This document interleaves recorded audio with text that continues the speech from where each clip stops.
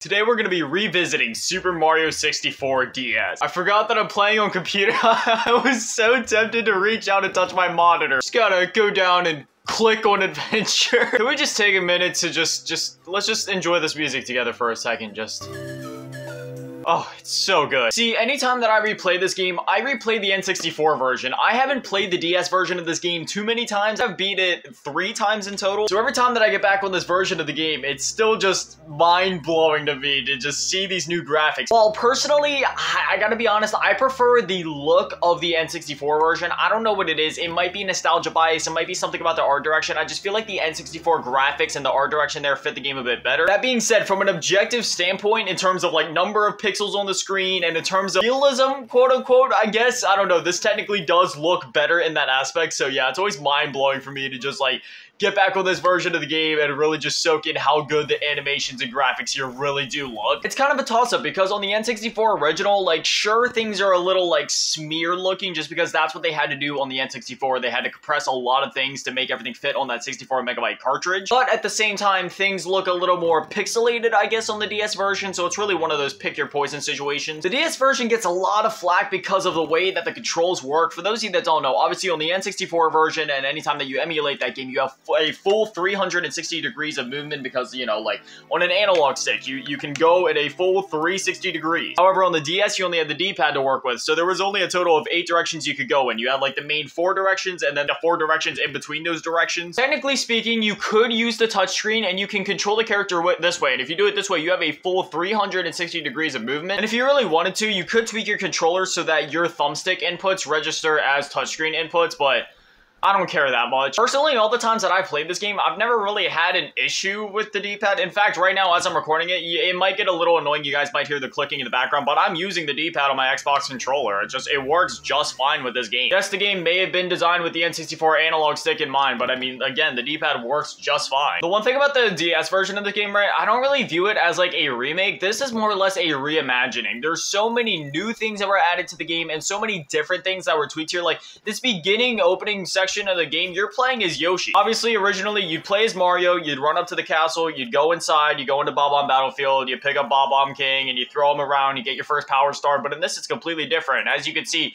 we went up to the castle door, it was locked, we had to come back to the garden, get the key, now we go inside of the castle, and the entire first section of the game is completely different. One nice thing though, even though we're playing as different characters here, as you can see, Yoshi still has the classic triple jump, and furthermore, I would say that Yoshi is probably the easiest to control in this game for one simple reason, and that is because he has the flutter jump. So when you're going in areas like Tick-Tock Clock, for example, you're able to more easily navigate around the place. Like you can like flutter jump around like the moving platforms and such. And that goes for a lot of areas in this game in general. Like when you're playing as Yoshi, you definitely have a lot more control, and that does alleviate some of the quote-unquote pains that some people have with the D-pad. Again, I really just think it's a thing where some people just kind of got to get good. Like, yeah, sure, it's a bit, you don't have as much freedom as you would with an analog stick, but it's really not that bad. And this is coming from an N64 purist that only plays the game that way anytime that I choose to replay the, oh my god.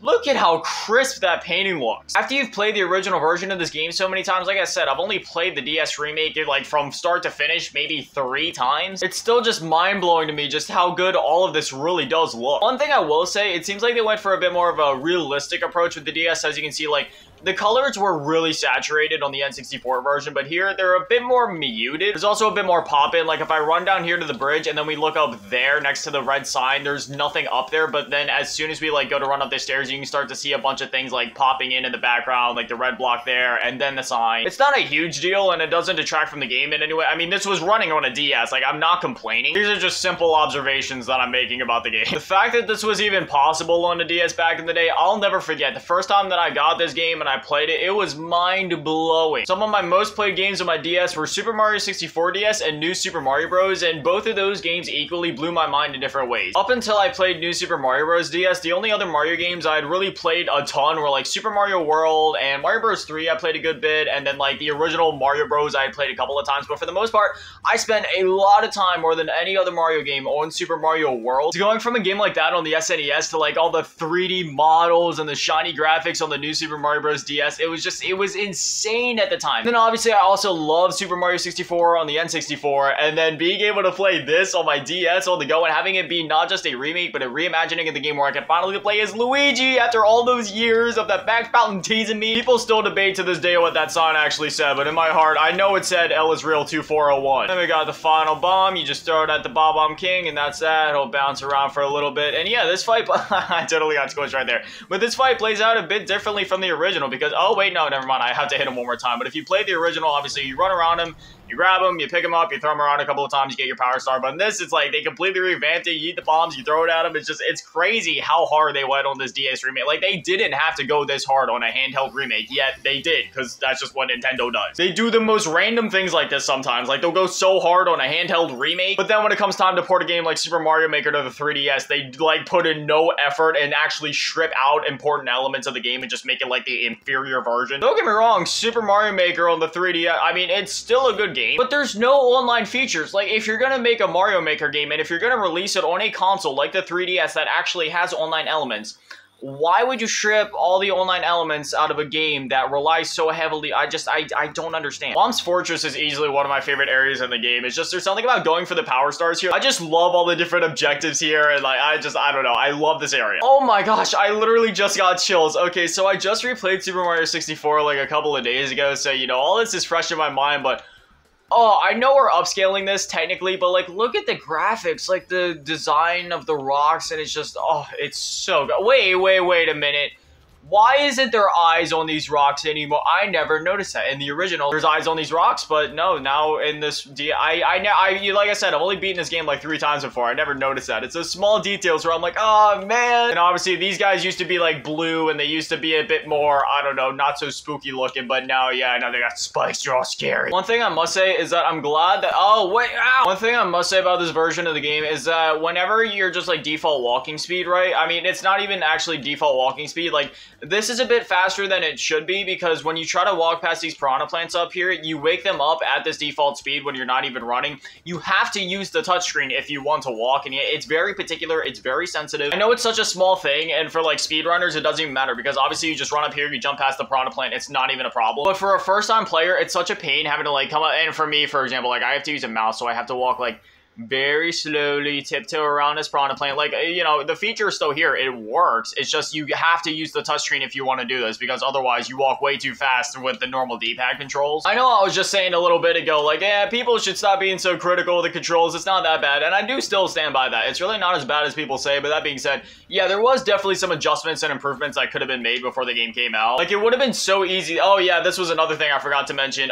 For the caps around the bubbles and such, obviously in the original version of the game, the only caps you really had were the wing cap, the metal cap, and then the vanish cap. But in this one, when you pick up caps, it lets you transform to those characters. Like, you got the Mario cap, the Luigi cap, the Wario cap. Unfortunately, there isn't a cap for Yoshi, though. And this thing, it's weird because, like, you're like, yes, I'm playing as Mario, and I'm wearing the Mario cap, but I'm not actually Mario. If you take a look at, like, the minimap thing, like, it's just Yoshi with the Mario cap on. I know it's confusing, but yeah, right now I'm actually technically still Yoshi, even though I'm Mario. Now, this is the same. This guy still does what he does in the original. You know, he slams down, and once you get close enough, then you gotta run up behind, do the whole stompy stomp on him. I've always loved the boss fights. Oh no, I got stuck with his foot, and apparently I'm dead. What was that, man? I got stuck with his foot, and then I lost a life because of it. Okay, so yes, I'll admit, you know, if it wasn't for the controls in this game, I would have been fine right there, and I wouldn't have gotten stuck with his foot. But despite that, despite all the deaths, I stand by what I said. It's really not that bad. Main reason I drive that point home is just because some people are like, no, the controls are so bad, dude. Don't even play the DS version. And like, it's not that bad. Like, it's not bad enough as to where you should completely avoid this version of the game. It's just,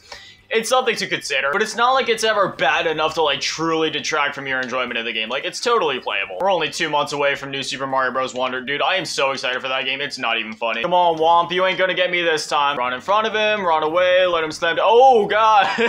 You know, emulation is great and all, but it's not always perfect. Sometimes you get those little frame stutters like that. No, crushed again. I'm just a stepping stone after all. I won't gravel or grovel. Here, you win. Take this with you. And there it is. We got the power star for defeating the giant Whomp man, and that's where we're going to wrap things up. Now, I'd definitely love to hear from you guys. What are your guys' thoughts on the DS version of this game? Do you guys love this version of the game? Do the controls kind of put you off? Do you think this is superior to the original? Do you think it's inferior? Whatever it is, whatever you're thinking, I'd definitely love to hear from you guys. But anyway, as always, a massive shout out, thank you to all the patrons and channel members. Thank you to all of you in the low baller tier, and an even bigger shout out, thank you to all of you in the big baller tier, Mellow Asking, and Big Daddy Matty, and the biggest shout out, thank you all to all of you in the G tier, Ron and Vengeance, and Little Cheese Girl. Thank you guys so much. You guys are literal legends. I love you. Thank you guys for watching. Have an amazing day. Stay beautiful. I love you all. Peace.